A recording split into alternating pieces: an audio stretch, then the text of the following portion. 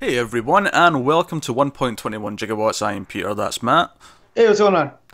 We, of course, talk about movies here on this show, and this episode we're going to talk about Hell or High Water, which is not brand new, it's a few months old, but we finally both get a chance to check it out, because it wasn't playing near either of us, or we missed it at the time. I can't Nope. remember the exact reason why we didn't see it when it came out, but we, clearing up some 2016 must-sees. Yep. The cat strikes again. But yeah, so this was one that, as Pete just said, was fell through the cracks, but not by our own choice. Like, as soon as it came out, we were hearing positive buzz, and so once it got released for home, uh, at least I was excited. I, This is one I definitely, since we talked about the trailer back when we used to do full on podcasts where we discussed trailers and news. I remember watching this trailer like in the early part of the year. Yeah, I remember seeing the trailer. I wasn't like super pumped for it. It was kind of one of these things where the buzz was definitely making me interested, but I wasn't Yeah. like, the premise itself wasn't like super.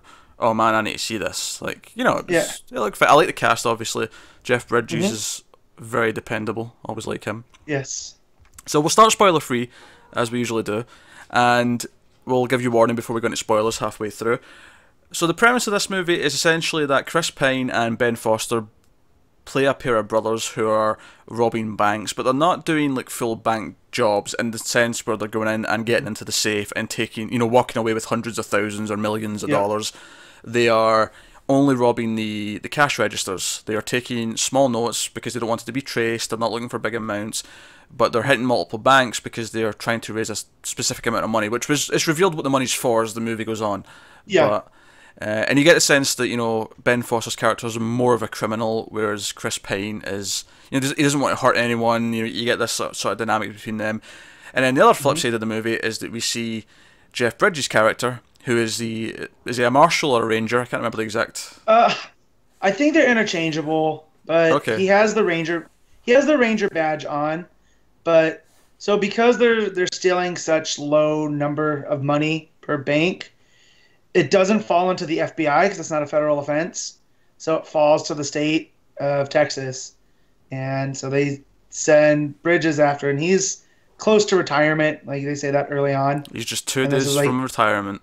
yep. And so this is like his last job, and he wants to get these guys. So, um, but yeah, what I really noticed here is it really is a modern Western.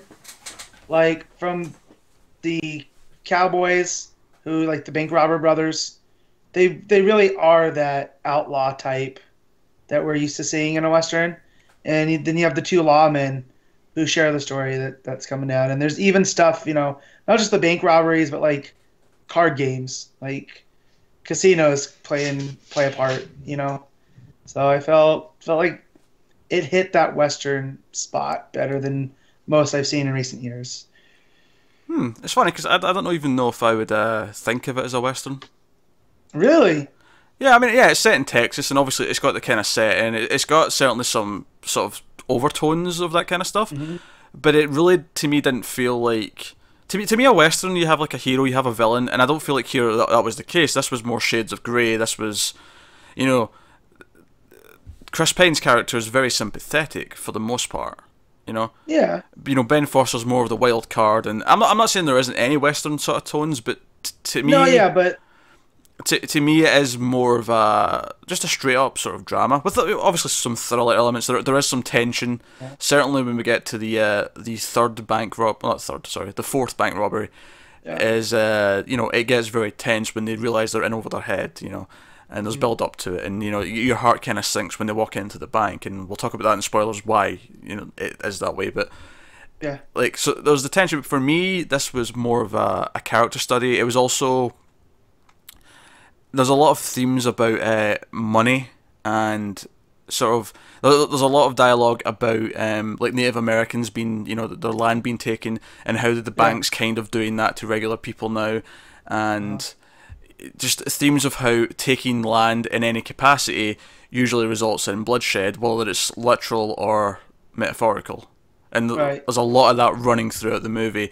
And you know, are these brothers just essentially doing what people have already done in the past? It's just now it's illegal. Now it's, you know, is this repetition of history? Is history playing out again? Yeah. And for me, there was a lot of that. And the character study for me, from both sides, because obviously we see a lot of Jeff Bridges' character, we see a lot of Chris. Right. They're the two main characters essentially, and then Jeff Bridges' partner Alberto and Ben Foster's character are like the companions to these main characters to aid their characters' journeys and what they come to realize, and their entire philosophy is kind of shaken up as the movie goes on, and what they go through. So that to me it was a character study, I guess, is what I'm really getting. Well, at. yeah, and that's why I also pick up on the Western themes too, because it's about brotherhood and not just bloodline, but you know, because you get the camaraderie between Jeff Bridges and his partner, and then you get the brothers who, you know, they're supporting each other, but kind of as the story goes on, one gets a little more desperate than the other and starts, you know, making these mistakes that weren't, you know, factored in later. So it's like, well, yeah, he's my brother, but where, you know, how long do I have to keep putting up with this? So that's... I don't know if I'd say desperate's the right word, and I can't talk about it until we get to spoilers. So yeah, we're gonna... well, that's why I used that word, because I don't want to... Yeah, I don't think desperate's the right word, but we'll talk about that when we actually get to spoilers. So keeping it spoiler free in terms of quality here, I think obviously the acting is a big deal in this movie. That's why it's elevated. That and the direction as well. The direction is mostly pretty good, but I think the acting is more than anything else what sets this movie apart. Personally, there was probably one too many country songs in the soundtrack for me. Yeah, well, but that's just a taste thing. Well, see, yeah, I like that they were more old school country and not the modern, you know, super poppy country, because I thought it really drove home the setting in West Texas. It wouldn't work with the movie anyway, because the whole idea, especially with Jeff Bridges' character, he's old, he's an old timer, and even though Chris Pine and his brother aren't, you know, they're more middle aged, but what they're going through and the themes of the movie are it's all about dating back. It's all about looking back to the past, to the history of this land. But that's why I wanted to point out, because they are newer songs. It's not like, Johnny Cash pops up a couple times, but these are like modern songs that sound like old songs. So kind of like what you were saying about the movie, about how it's modern, or it's classic themes in a modern setting. Yeah, I felt like the soundtrack drove that home, and I really enjoyed it. And I'm not a huge country music fan, but I thought it added like a little bit of spice to that extra. Like if this is a meal, it added just a little bit extra to it. And I appreciated that. I'm not I thought the score was quite good. There was a couple of really great moments where the sort of piano theme plays in, and you feel the emotion of the characters. You feel the relationship of both the brothers and Jeff Bridges and Alberto. Although, out of the two, I actually liked the Jeff Bridges-Alberto relationship much more. Yeah, I felt like that felt more layered to me, because it wasn't like... I almost get a little bit critical, and maybe this is because I'm an only child and I don't have any siblings, right? But I always get a little bit critical in movies and TV when characters are just like, well, no, because they're family, so of course I'm going to always stand... Like, no, what are you talking about? If your brother's an idiot, if your parent's an idiot, you call them out on it. I just don't get that thinking. It's just me. Yeah, it's a loyalty thing, and that's what whole like the mob code in movies is all based off of that, right? Yeah, I don't get that thinking at all. And neither do I. Here, though, and that's what I was trying to say about the brotherhood theme, is you feel like because Alberto and Jeff Bridges are tied together by their job and the duty of that job, hell, even they almost have a stronger bond than the actual blood brothers. I would simplify it beyond that. I would say that simply they're just bound by circumstance. Like that life just threw them together. They didn't, you know. Right. They both ended up together, but they have formed a bond, and they have a different kind of bond, and the brothers do. Yeah. Where you almost feel like these two guys, if they weren't brothers, would probably never be friends. Yeah. Yeah. And I suppose similar, I mean, maybe Jeff Bridges and Alberto, maybe they would never be friends either if they didn't end up working together, but it's a different kind of relationship. It's, I think it's more interesting because, they make fun of each other, throughout the movie, and that's another thing about the movies. It's actually occasionally very funny. It's not a comedy by any means, but there's a few key moments throughout it where it's laugh out loud funny. Yeah, they throw some levity in there, and not that it's a dark movie, but it helps break some of the. See, I don't want to say dark because it's not dark, but some of the more serious elements of the movie get broken up with these comedy bits. So, more so on Bridges than on anyone else, because on Bridges, although I felt like Foster had a couple of good, really like reaction moments where he would react to something in a really goofy way that did kind of break the tension of whatever was going on in the scene, or the awkwardness of whatever was going on. And I think that worked quite well to break things up.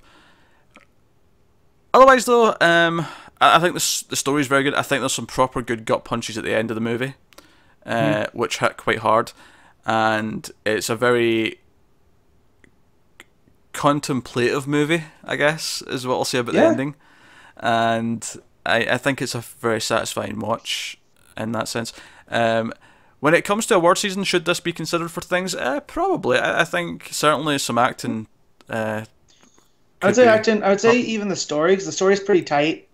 Like, it doesn't waste any time. It gets some consideration. What's that? It doesn't waste any time. It's very tight. Like you say, it's tight. It's very well constructed. Doesn't waffle. Doesn't waffle around.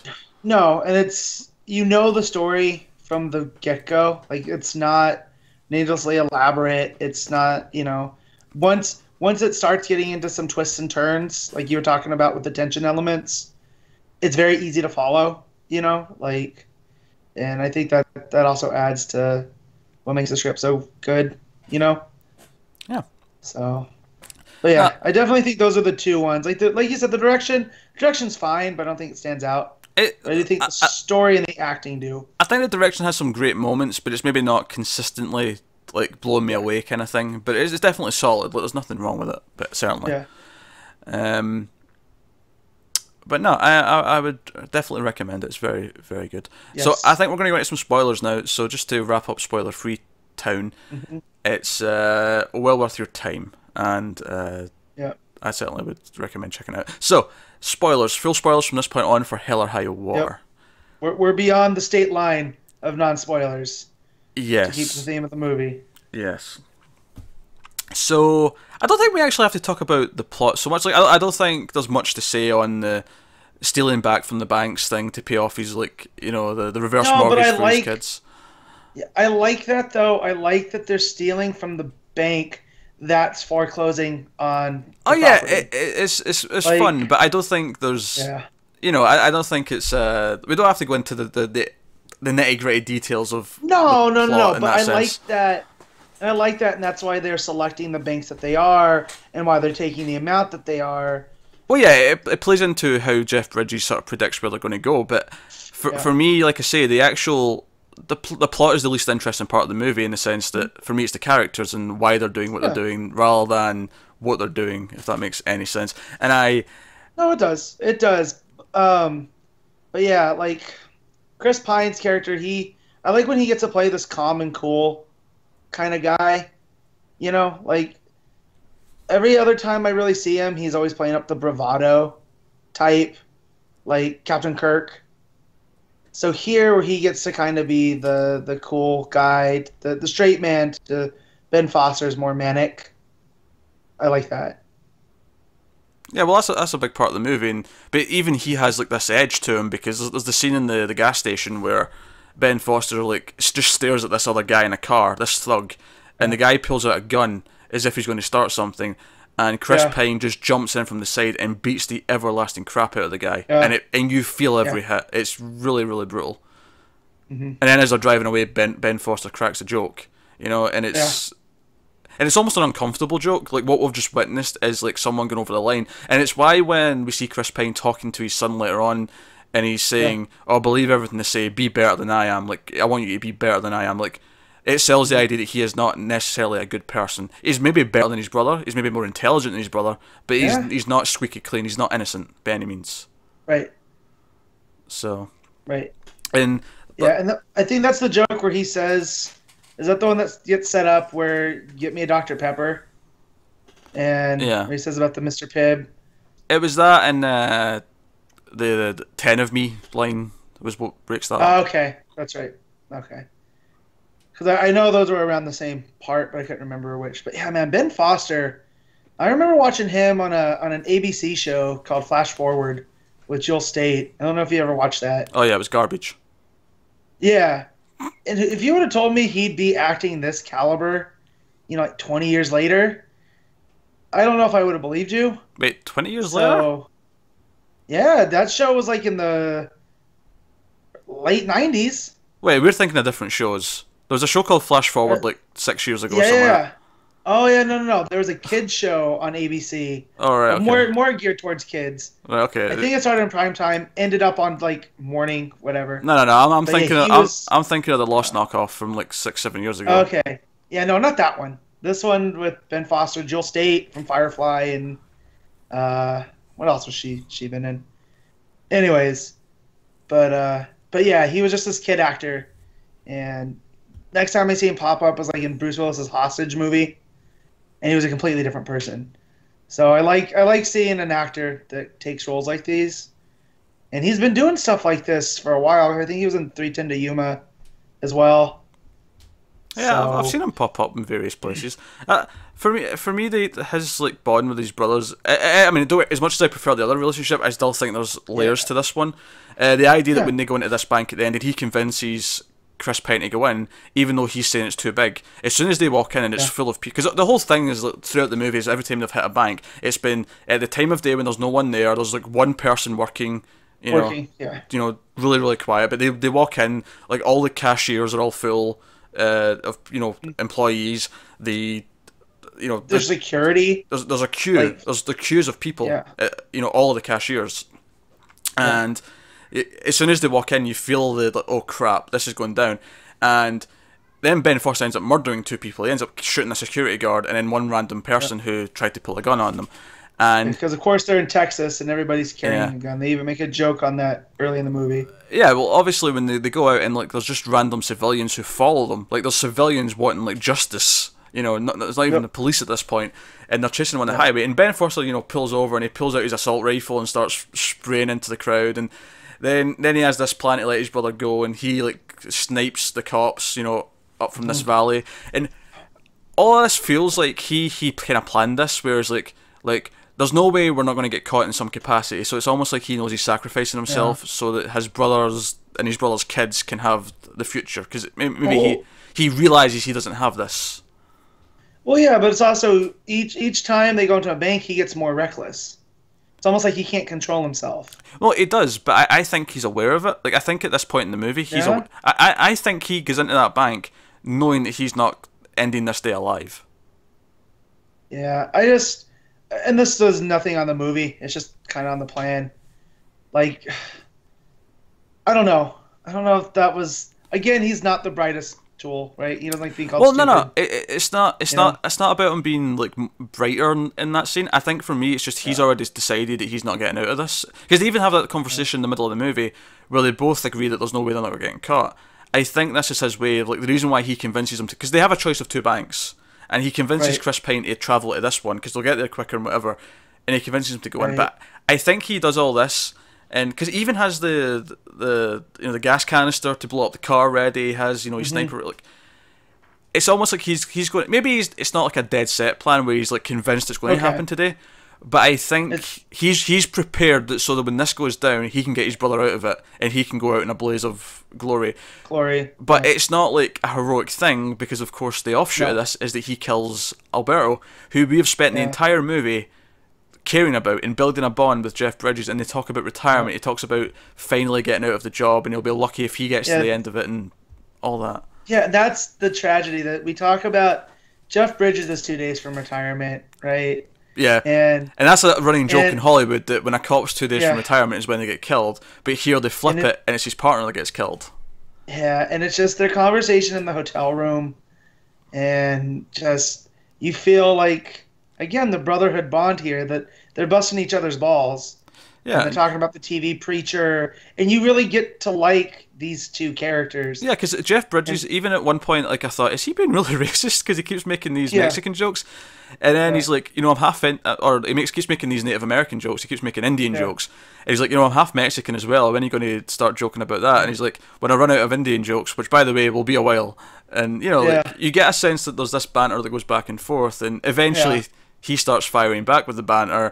And see when he gets shot though. When he gets shot, and Jeff Bridges doesn't even realise it, like it happens outside of his peripheral vision, and he turns around and Yep. sees it, and the way he reacts, it's heartbreaking. It is easily the most heartbreaking moment in the movie. Yes, it is. And yeah, oh man, yeah, that was tough for me to watch because Bridges is such a good actor. I would say he's great. That he sells that entire scene. Yeah. So But it works though because the entire movie, it's been building this relationship, and it's not a relationship where they're constantly like, a lesser movie would have them have a speech in the middle where they talk about their bond and how much they love each other, or yeah. they'd have that kind of No, thing.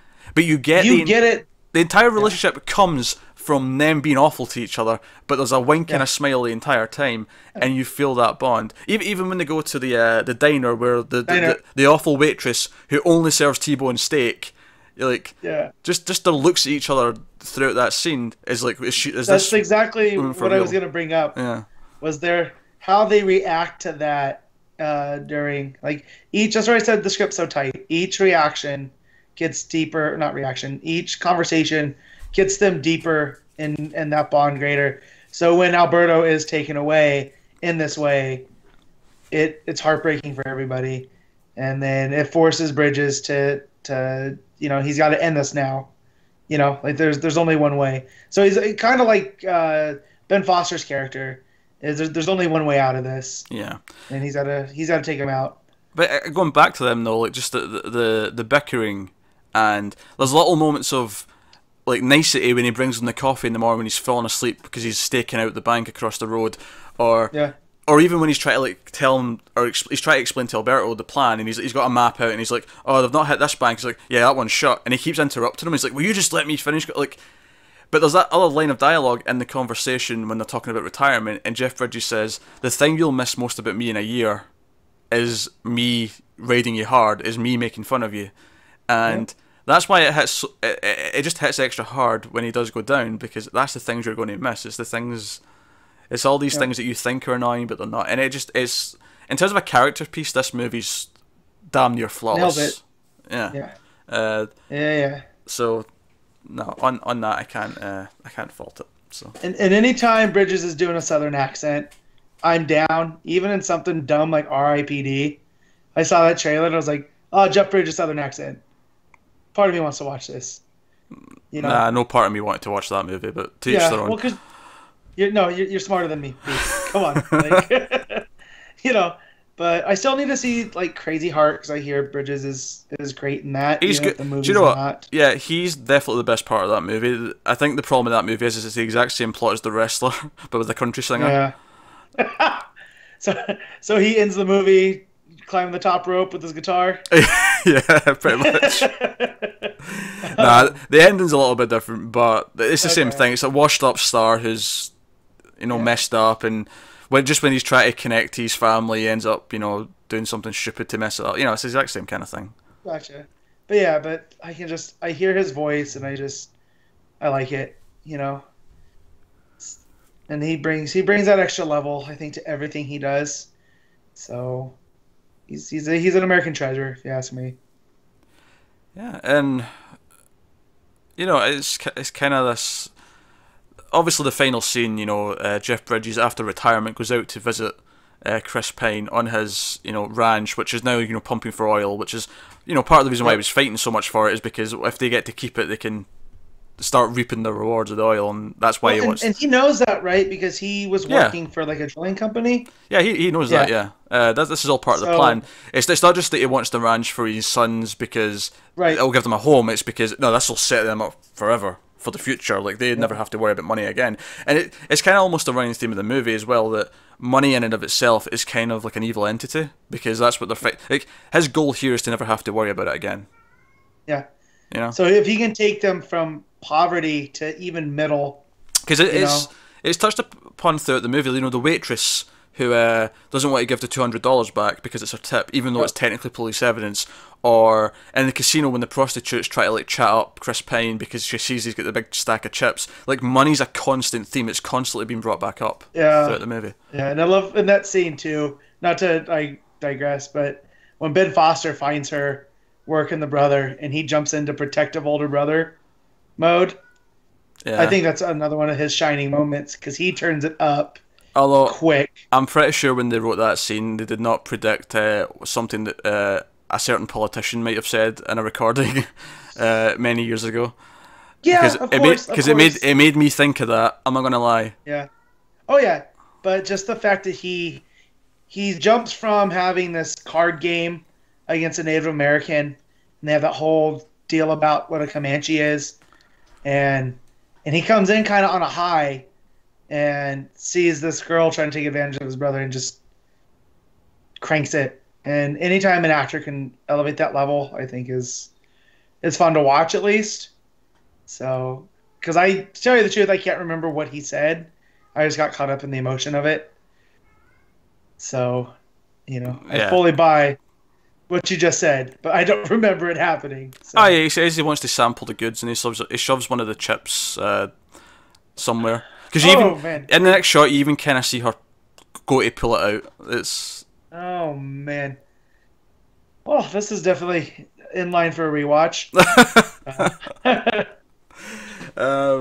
So yeah, there's that. But yeah, so the ending's Jeff Bridges and Chris Pine, and it's like, Chris Pine's got his gun out, but they have this sort of talk where they kind of understand each other, or they're trying to understand each other, and Jeff Bridges like kind of gets it, and it's all like Chris Pine, because one of the big plot points in the movie about at least suspecting him as being a part of the bank robberies is that he's never had a criminal record, he's never done anything like this before, but he and the other cop says, you don't just start with bank robbery, you graduate, so you start with smaller things and you build your way up.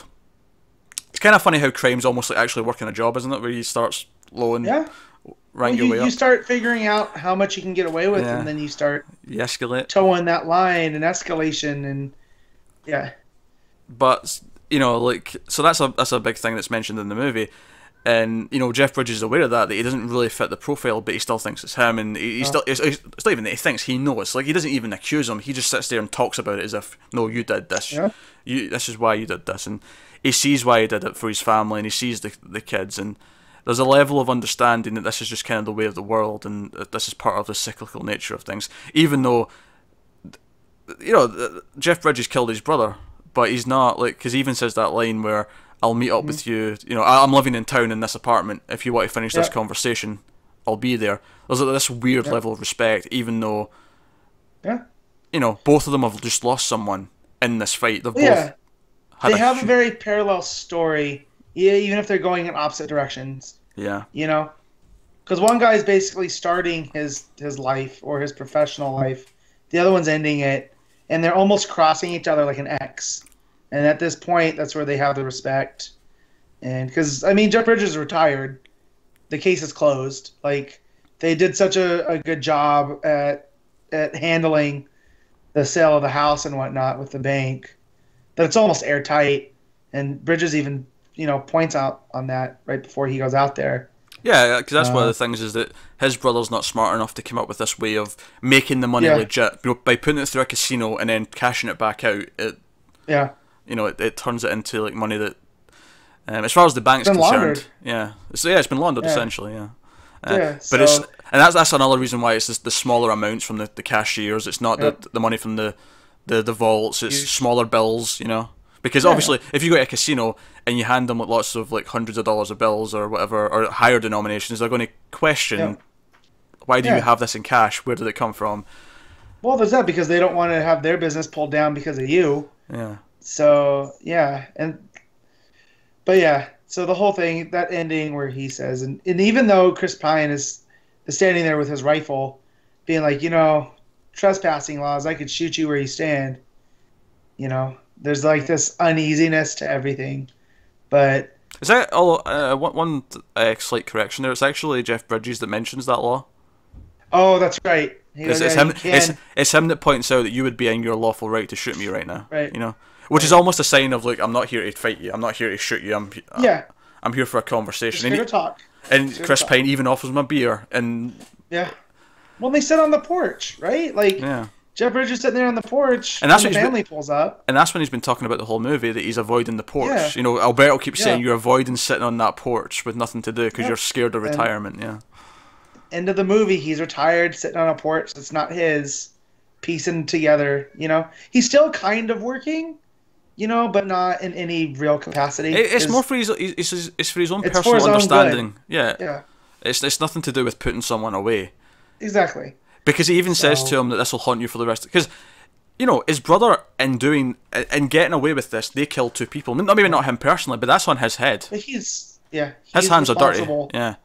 And he has to live with that. And that's what Jeff Bridges points out to him, is that this is going to live with you for the rest of your life. And you know, so it's about what you can live with. So no, good movie. Good character-based movie.